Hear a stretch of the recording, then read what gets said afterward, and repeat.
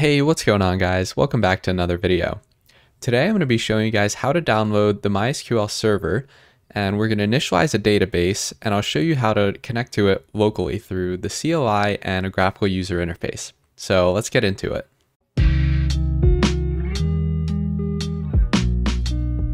Alright, so we're first going to start at the MySQL website, and we'll go to downloads and scroll down to the community downloads.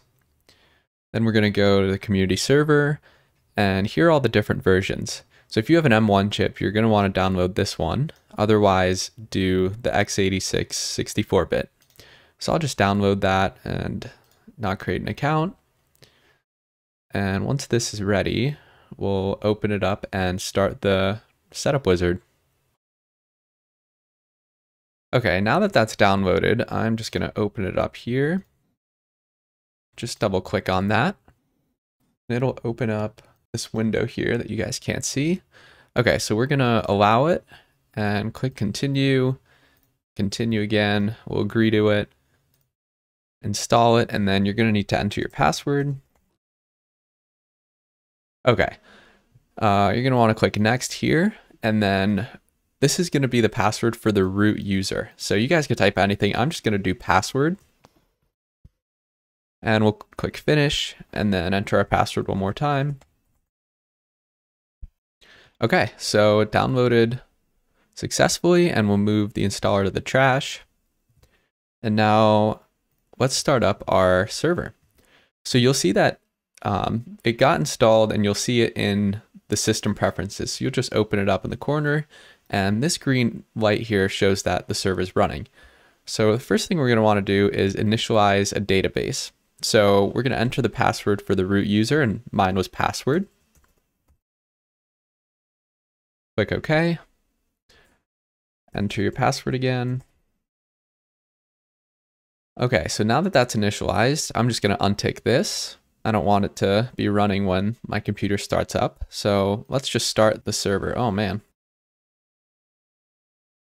Okay, so now that that's running, we go back to the docs. You'll see that the MySQL program got installed at this directory. So let's just copy and paste this, and we'll go open up a terminal, and we'll just invoke the program like that.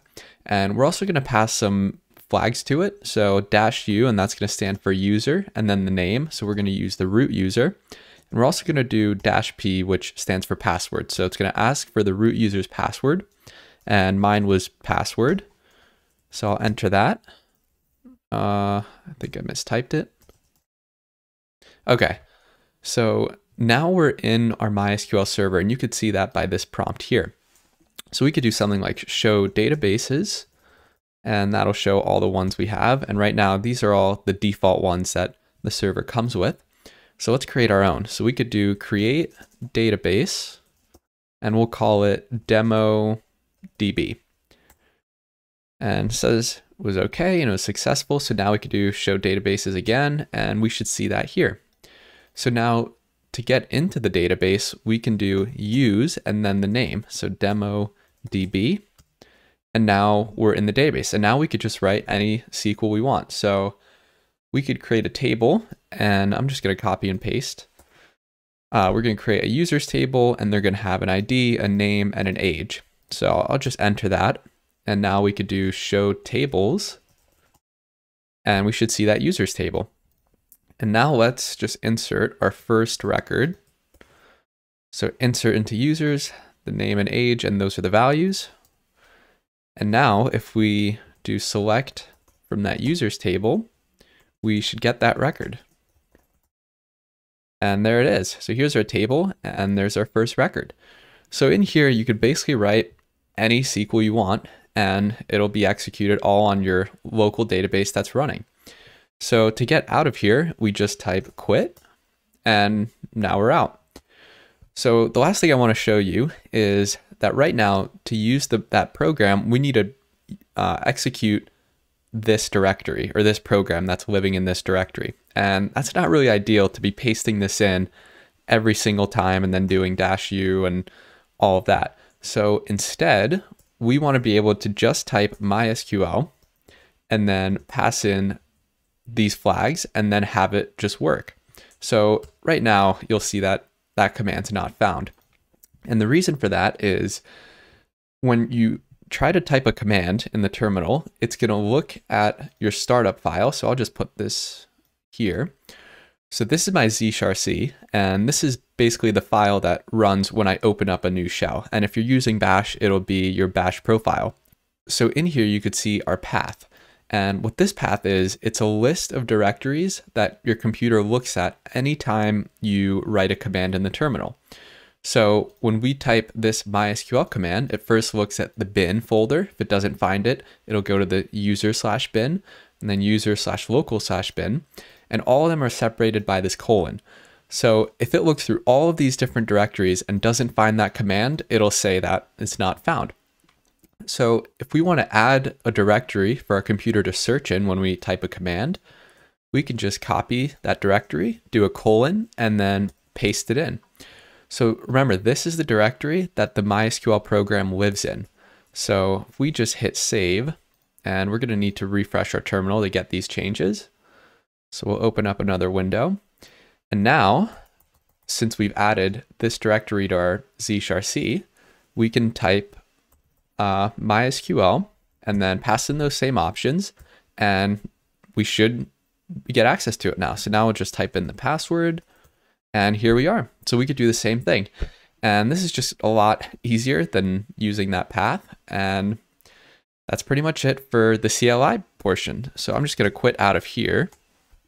And then let's connect to the database through a graphical user interface. So I'm going to be using MySQL Workbench for this because it's free and you guys could follow along with that. So I'll just delete this other connection, and we're going to click this plus sign here, give the connection a name. So I'll just do demo, and it's on the local host on port 3306, and that's the default port for MySQL.